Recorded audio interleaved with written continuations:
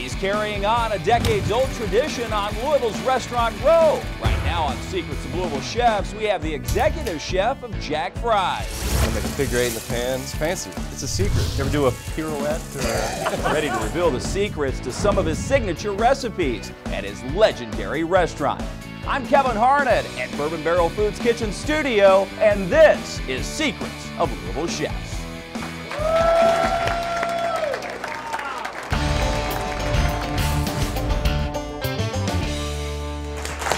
Hi everybody and welcome to Bourbon Barrel Foods. I'm Kevin Harnett with Secrets of Louisville Chefs. It's the show that takes you inside the kitchens and the minds of local chefs and restaurants so you can learn the secrets to some of the very best recipes they have to offer. And today we have one of Louisville's best. In fact, he's the head chef at Jack Fry's, winner of countless Best of Louisville awards. And as always, we have America's Chief Entertaining Officer, Tim Laird. So without further ado, let's get the show started with our co-host. Hey! All right, what a good audience! Look at that. They're hungry. They are hungry. They're awesome. They're here. I'm excited because I'll tell you what, McClain Brown, what a chef he is at Jack Fry's. So what a restaurant and the history, the tradition that place has. Absolutely, and it continues with him. And I'll tell you what, Chef Brown has some exciting things. Well, So, let's get what do to you it. say we get cooking? Here he is, Chef McClain Brown. Hello, Chef. Good to see you. Good to see you. Oh. I'm exciting all the things that's going on down at Jack Fry's. Of course, you're keeping some of the traditional recipes, but also adding some of your favorites and some new things down there to keep it exciting. We'll be doing a couple of those new dishes today. Great. What are you going to show us today, Chef? We're going to be doing a hand-cut grouper here with a white wine clam sauce with some mussels and finished with a little bit of frisee, arugula, and salt roast celery. Ooh, nice. I'm going to start by heating a saute pan up here with a little bit of vegetable oil. You can use clarified butter as well. We've got about a 5-ounce piece of grouper here. Since we've got some mussels and clams as well, we don't need a huge piece of grouper. All right, so you want to wait till your pan gets just to a smoking point. That way the fish will release, it won't stick to the pan. And there it is. It's starting to smoke a little bit there. Right there, and you kind of make a figure 8 in the pan. Give it a little shake just to make sure. That was a nice little, I didn't know that just kind of gets it. It's fancy. It's a secret. It's a secret. I've never done the figure 8. You ever do a pirouette? On occasion. Only special occasions. You do the figure 8 when you have skate fish. No, never mind. Terrible. Right, That's terrible. Sorry, Kevin, I'm sorry. Terrible. I'm sweating over here. Yeah, my sous chefs always give me a hard time about my corny jokes. My sous chef Duncan Williams has helped me out today. Oh, very good. He's turning into me. He tells more corny jokes than I do nowadays. Oh, we should make him up and bring him out. Oh, that's right. It's a cooking show, not a comedy show. We're one step away from What's the not. difference? Yeah, I know. And All right. really, you just let it sit there, right? Just you want to get it Every now and then nice, just check it to make sure it's caramelized. not sticking. All right, so as soon as you see that golden brown starting to form, Beautiful. you can throw it in the oven, sear side down. But what I like about that fish is it's thick enough that you don't have to worry about overcooking it too. You want to, You want it to be cooked through. You don't want to cook it but not overcook. mid-rare like a salmon or tuna. You want it so you can put a knife easily right through it. All right, so while that cooks, we're going to focus on our sauce here. Like I said, you've got that bacon, clam, white wine sauce here with a little cream. Celery root I take and I salt roast it. It gives it a really sweet flavor. What you do, you put the celery root in a pan deep enough to cover it, and you just pour kosher salt all the way over the top, and then put it in the oven with skin on it and everything. It takes about an hour, and then you take it out, the skin comes right off, and it gives it this really beautiful aromatic sweetness to it. Wow. And I'll tell you, this sauce looks great. I mean, you can just tell how rich and beautiful this thing is. I've got some russet potato in there cooking with the clams. I'll tell you what, I'm going to add some mussels as well. And you always want to make sure your mussels and clams open all the way. If they don't open all the way, they're dead. So you don't want to eat those. Always clean them very thoroughly, remove the beards from the mussels, and as you can see, the mussels are just starting to open up there. Clams take a lot longer than the mussels do, so you want to start with that with the potatoes. And the mussels, they don't take a long time at all. I mean, No, it's- like 30 seconds, 45 seconds. And really, they're affordable. I mean, mussels are... I think I pay about $2 a pound for them. They're really not bad at all, and they add so much flavor to the sauce. All right, so since our clams are opened up, we're just about done here. You want to make sure the potatoes are cooked through, Okay. and your cauliflower and celery are hot. We're going to finish with a pat of butter. We'll mount that in. When you put your butter in the sauce, you want to remove it from the heat immediately, otherwise it tends to split. The water content and the fat make a really nasty looking sauce. So you take it off the heat, swirl that in. I'll throw in a little bit of arugula.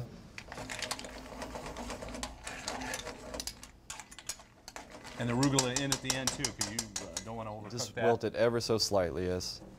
All right. We'll put this down, a nice little cast iron. Oh, that sauce looks so delicious and rich.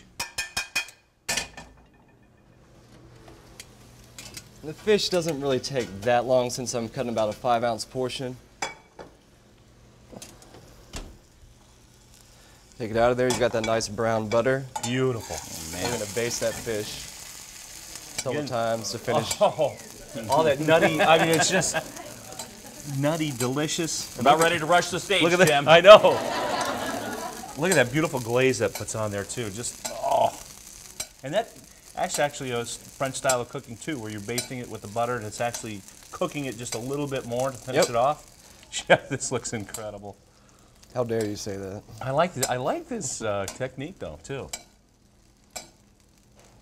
Now, is this how you serve it in the restaurant? Uh-huh. Not in the cast iron, no, but Okay.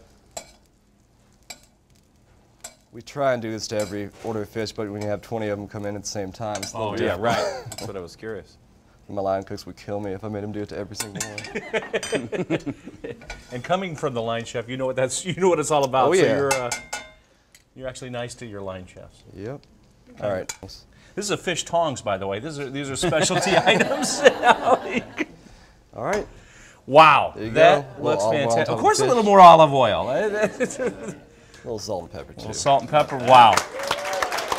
Fantastic, chef. What do you think? Yeah. Does that complete the dish? That's it. Absolutely. That looks fantastic. And you know, the big question is, how does it taste? One of the lucky studio audience members is going to have a chance to take a taste and see if McClain Brown is living up to the great reputation and tradition of Jack Fry's. When we come back, that plus, Tim Laird, you're mixing up a cocktail. I have a fun cherry-infused Manhattan we're going to show you. We're going to give you the secrets Oh, to that coming up. You're watching Secrets of Louisville Chefs. Wow. Good job, chef. Thank you. Oh my gosh.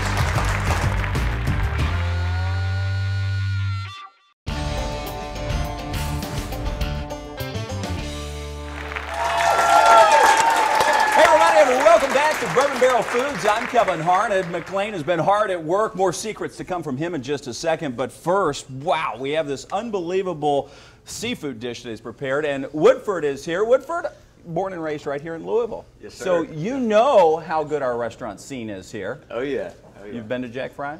Many times. One of my favorite places. Yeah, well, you're going to have a chance to take a taste here. As a guest of Northwestern Mutual, we have a great studio audience out here today. You all look fantastic.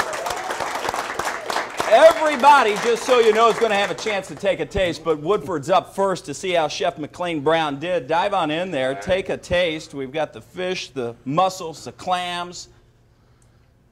Oh my goodness. Is that a good, oh my goodness? All right, woo! Very good. We thought so. Jack Fry's, one of the premier restaurants here in Louisville. Of course, McClain Brown at the helm there. Woodford, thank you. We Thank you. appreciate Nice to meet you. Yeah, you too. Enjoy. Wow. And, Hello, Kevin. Timmy, we're back here. And yeah. he has to have one of your I love favorite that. names. I Woodford. love that. Woodford. I'll tell you what. He's very popular, Woodford is. Said his middle name was reserved. I know, it was. Anyway, well, that is actually going to inspire our cocktail here. Awesome. This is what I call a cherry-infused Manhattan. Of course, cherry part of the Manhattan scene, but here's something I like to do. I'll take a bottle of Woodford and Drink it. Yes, responsibly. Anyways, no. So I'll reserve it in a little bit of a bowl over here. Okay. Then I fill the bottle with cherries, and of course the cherries that aren't the ones with the artificial color, that bright red, but you can get some nice Bing cherries or whatever they want, the ones that have been marinated in maraschino or those. Put that in the bottle, pour the Woodford back in. and a day later you have this wonderful cherry-infused Woodford. So for this cocktail, it's easy. Well, you mentioned that for this cocktail, but around the holiday season, you see this all the time with cinnamons and vanillas, and anything can be infused. You know, dried apples is great, so I'll put dried apples in there and maybe one cinnamon stick. It takes about a day, and you have this wonderful flavor, and it'll last for a long time. Dried figs, so really it's fun to infuse bourbons, and it's just delicious. So anyway, I'm going to take this, put in my shaker with ice, and let's see, about 1.5 ounces per drink. So, but I'm going to share, so this will be about 3 ounces. And I know the chef might want to have a little taste, so I'll pour some extra in there, just like that. All right. Well, heck, hey. That goes in. Now, usually you put sweet vermouth in here, but you know what? It's already sweetened because of the cherry, so I don't even need that, but I do need a little bit of bitters goes in, so a couple splashes, and I'm using the Bourbon Barrel Foods spiced cherry. So again, the theme continues, a little spiced cherry bitters. Can you explain bitters? I think that's kind of I'll tell you what, the bitters are used in cocktails, and they start out for medicinal purposes, but it's really a high alcohol distillate that has been infused with herbs, spices, and all kinds of different ingredients, but it really makes a nice cocktail. It balances out the cocktail is what it does. So, a little bit goes a long way. Oh, it does. You just need a couple of dashes. Anyway, you give this a good shake. Promise the chef, so. Is that a good shake? That sounds fantastic. Anyway, with that, into a little cocktail glass. Boom. Can't forget the chef. A little more for Kevin. McClain, come on in. Come on in, McClain. All right, a little more for the chef. Got to take care of the chef, you know, that's a big thing. Anyway, I start it, then end with one of those cherries. How about that? And here's to Chef McClain Brown. Cheers. Cheers. Cheers. See how we did? Great. Wow. How's that? That's pretty amazing. Isn't that nice? That's That great, really, yeah. well, let me just check. That is good. Well, it's amazing how you can really taste the cherry. The cherry's there. I mean, I know it's- that's the end goal there, but it's But the think key, with the key to this, it's not overly sweet. You know, I want to taste the Woodford. I don't want to, you know, cover up my spirit, but I also want a little bit of sweetness because it is a Manhattan that's usually with sweet vermouth. But I'll tell you what, I think we hit the spot very pretty easy cocktail to make too. Something else Two you can ingredients. do at home now that you know the secrets. Absolutely. Well, that's All awesome. right. One group down here with the secrets on the drinks. We still have more to cook. We do. What's All right, next? Chef Brown, what are we going to be doing next? All right, we're going to do a braised pork shank today with a caramelized turnip risotto and just a kind of a classic Madeira veal reduction. You start by taking a shank and I tie it in butcher's twine. That way it won't fall apart as it Stays braises. together. Because the point of braising, you cook it for 4, 6, Long 8, time. 12 hours. That meat wants to pull from the bone and it falls apart. So if you tie it nice and tight with butcher's twine, when you braise it and sear it, it stays together. Great idea. Beautiful Another secret reveal, too. presentation. This is pre-braised. Got it. Obviously, we don't have No, 6 we don't have hours 6 to hours. wait here. So I've got my Madeira veal reduction in there. I'm going to add a little bit of chicken stock just to thin it out so it doesn't get too syrupy on us. I put this in the oven to warm. Perfect. We'll go ahead and glaze that just a little bit. Beautiful. It looks Nice so and good. I just caramelized. want to grab it. Yeah, looks finished already. I know. Almost. We don't have 6 hours, but we do have a quick commercial break. When we come back, we'll finish up the braised pork shank with Chef McClain Brown from Jack Fry's. Stay with us. You're watching Secrets of Louisville Chefs. Oh, man.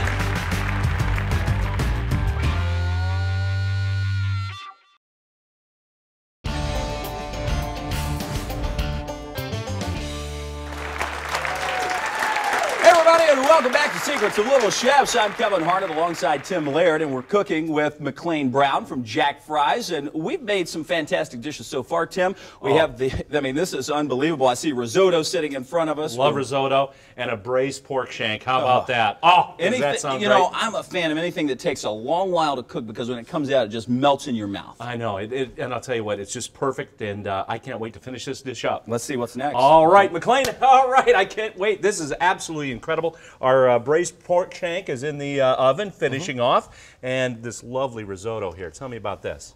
This is par cooked. What we do, we take the risotto, we start with sauteing garlic and shallot. in olive oil, and then we toast the rice in the olive oil, but you don't want to get any color on it. You just want to get that nice kind of nuttiness.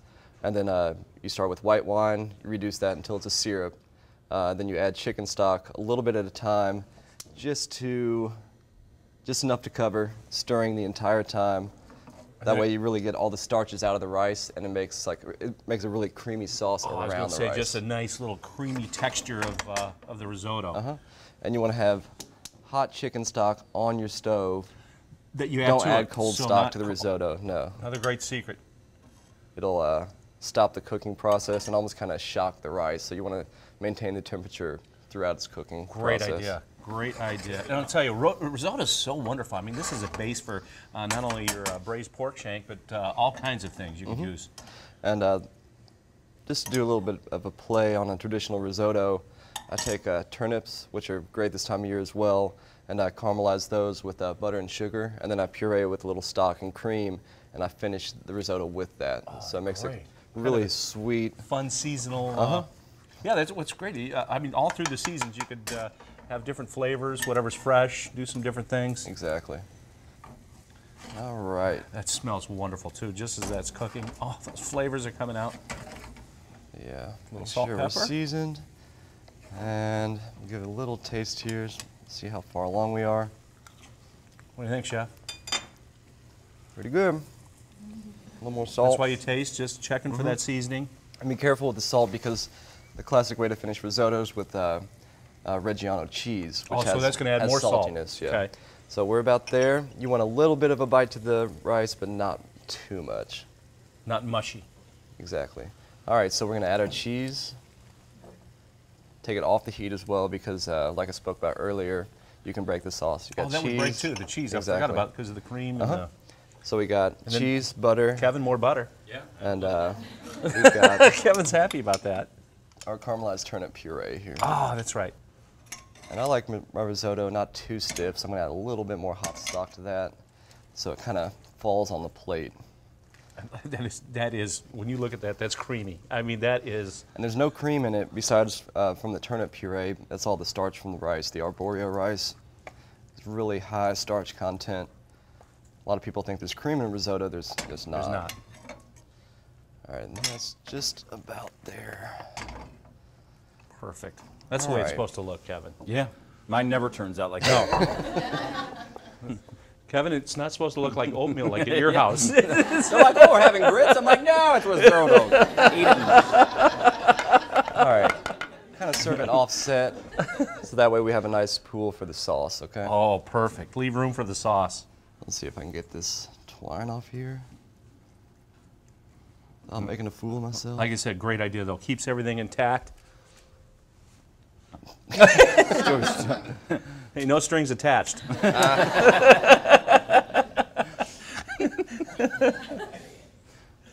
All right, so we got our risotto, pork shank, Madeira veal reduction here, as you can see in the oven, reduced a little bit, got nice and syrupy. And then just for color, I take a little shaved purple cabbage and just right over top. Beautiful.